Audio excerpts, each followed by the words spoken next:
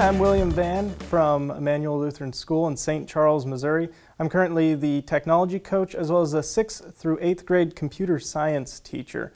I was asked to present here today at UNL Tech Edge on my experiences with the LEGO Mindstorms unit as well as STEM education in regards to creating robots. So what happened was I found these Mindstorm units, 4 boxes of them just sitting in a corner gathering dust, weren't being used, all the batteries were dead, and I thought this would be a great way to work with the kids in computer science. So what ended up happening was these Mindstorm units are very outdated. So the first obstacle I ran into was they require 256 color or 8-bit color for the screen, as well as a COM port to transfer all of the information over to them.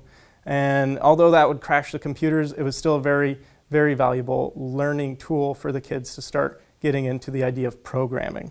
So what happened was the kids were given a task to create a vehicle, something that kind of looked like this, but also had a mechanism to pick up an aluminum can and then transport that aluminum can into a recycling area. So what they ended up doing was first having a pre-test where I was just measuring their creativity, what they understood about robotics, and their only goal was to make it move forward. Now, interestingly enough, that's a very hard task for 6th graders. What happened was they paired off into groups of 4, and in those 4 groups, they paired off with boys and girls, as 6th graders like to do.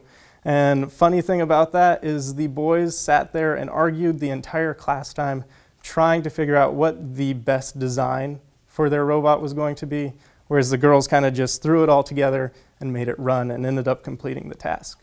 From there, we looked at structural support as well as programming. We learned about different gears and gear trains, and then after that, they were actually given the task to work. And ended up, what happened was they were broken into different jobs. So there was a build team of engineers, so 2 kids had to actually physically build their robot.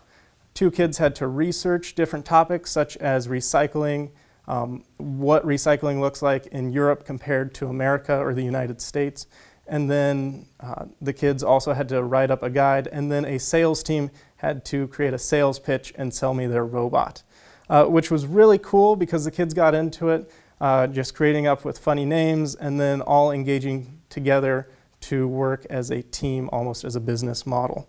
So eventually what happened was those kids came together and they built it, and the very first time they built it, got everything set up, got all their program, it collapsed right in the center, which is good because in that case they were able to learn through their failures, which I think is very important, and a very important focus with project-based learning is we learn through our failures.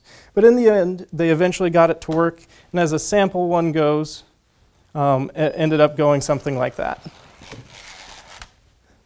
The final task for them was to actually create this bot that would go forward 10 feet, turn right, go forward 5 feet, turn left, go forward again, pick up an aluminum can, and then go backwards 12 feet into a designated recycling area.